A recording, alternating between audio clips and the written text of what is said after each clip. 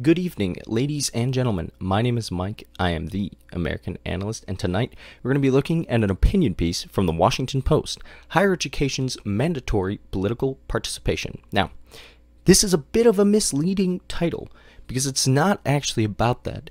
It's actually about the requirements that the University of California at Berkeley are making their future professors go through. If you like what I do, please be sure to subscribe to my channel, like this video, follow me on Twitter and Minds. Let's get into it.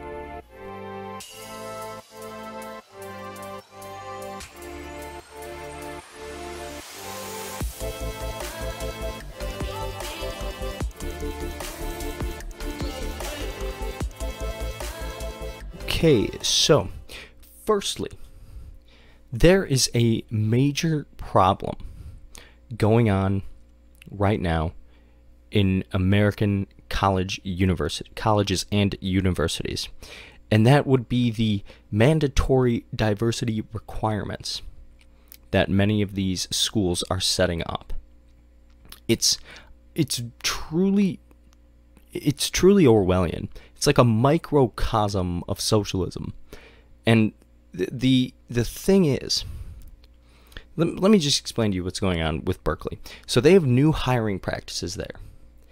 And what they're doing basically is the first criteria for becoming a professor at one of America's most prestigious universities is your contribution to social justice. Now, you may be asking yourself, what is social justice? Well, social justice is an ideology which, in their words, I would say, promotes equity amongst individuals.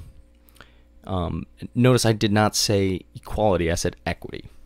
So their main goal, at the end of the day, I think the ideal state would be to have all university professors.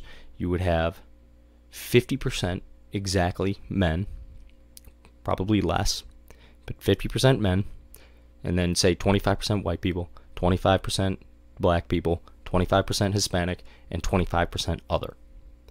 I would say that's their end goal. And on first glance, without deeper inspection, you might think, that sounds like a pretty good idea. But if you think about it, that is the farthest possible thing from a meritocracy. The fact of the matter is that there are currently 70% white people in this country. Now, I'm not one of these crazy, alt-right types who thinks that, let's have all white universities. That's insane, obviously. But if you're trying to have a meritocracy, but you're also trying to limit a particular demographic because of an outside characteristic of which they have no control, you're not going to have a meritocracy.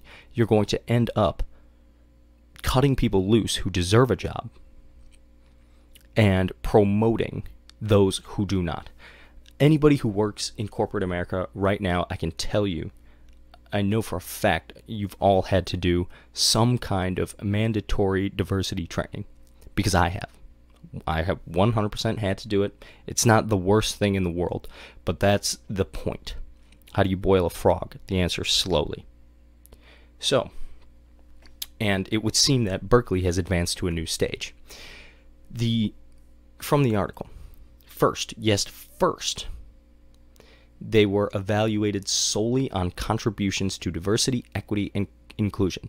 One would think that the first requirement for people in order to get a job teaching students at a university would be their ability to teach students, rather than their contributions to diversity, equity, and inclusion.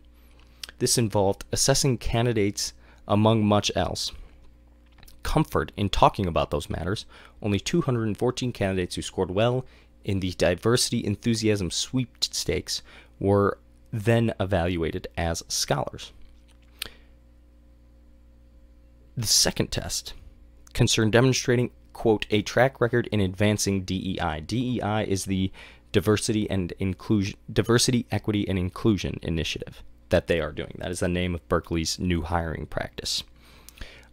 The third test required plans for advancing DEI. So your first 3 out of 5 requirements all have to do with diversity, equity, and inclusion. All 3. This is amazing to me. There was a podcast about a year ago on the Joe Rogan Show with Peter Boghossian and James Lindsay, in which they wrote various articles concerning these types of social justice topics, which were all fictitious. But they wrote them in a manner that would make sense, and it's honestly hilarious. It really is hilarious, the types of papers that were published. One of them was Fat Bodybuilding is Bodybuilding. So the paper, again, they were being fictitious, but these were published in serious journals. The paper was concerning that you have these bodybuilder competitions. There should be a category for fat bodybuilding, in that all you do is just eat yourself into oblivion and then take off your shirt and walk on stage. So it's just amazing. And the types of non-scholarly pursuits which are being advanced in America's university, and Berkeley is leading the way. When Thompson published in the leading mathematics journal her criticism of mandatory DEI professions of loyalty, I should have mentioned the first thing you have to do before you're even considered is write an oath of fealty to the gods of diversity, equity, and inclusion at UC Berkeley. A Williams College mathematician, Chad M. Topaz, was enraged by this diversity of thought. He urged a digital mob to inflict Thompson some good old public shame. He profits from diversity industry in exchange for donations. He and his associates will critique and even help write ghost candidates' diversity statements. So now you have a microeconomy of professors writing their diversity statements for other candidates so that they will be approved.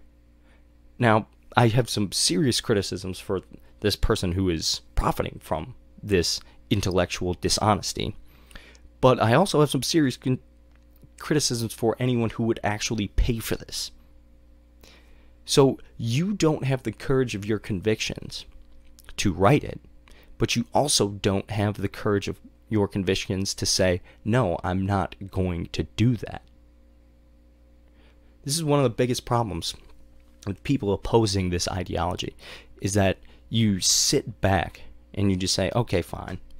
You want me to, it's not that bad. It's one paragraph. I don't even really mean it. I'll just write it. No, absolutely not. Absolutely not.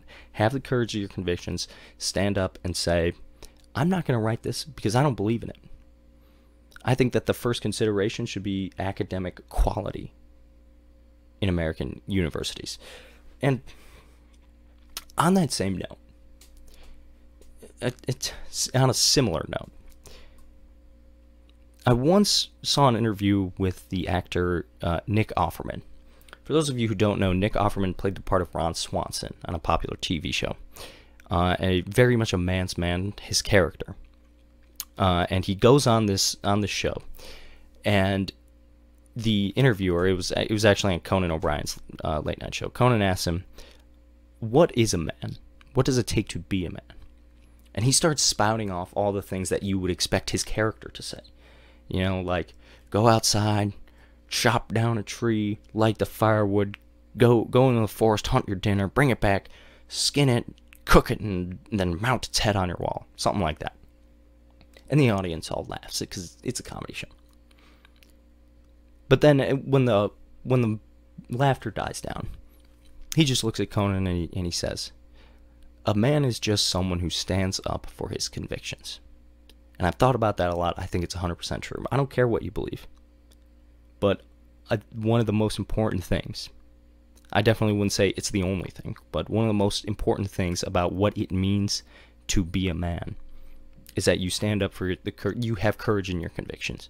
You're willing to plant your feet firmly and tell the rest of the world no. Like, no, I'm sorry, I'm not writing this article. I'll go find a job somewhere else. I don't care. I don't care. So I have a lot of criticism for people who would have this ghost written for them. Finally, diversity enforcers whose profession is to banish the classical liberal principle that everyone should be treated as a unique individual, and because that's what this is. That's all this is. It's saying, like, we're not going to treat you as an individual. We're going to assign a point value to your commitment to diversity, and then we're going to use that to decide if we're going to hire you. This banishment is a political project, and DEI statements are political tests.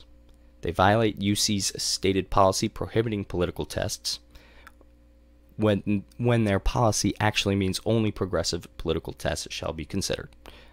Well, I think that's true. This article is certainly written from the perspective of someone who has the same view as me. It's certainly a biased article.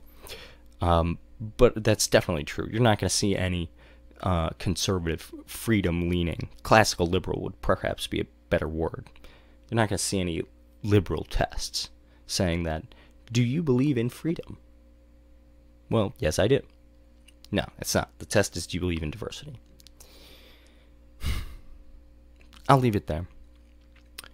If you like what I do, please be sure to subscribe to my channel, like this video, follow me on Twitter and Minds. Have a good evening. Thank you all for listening.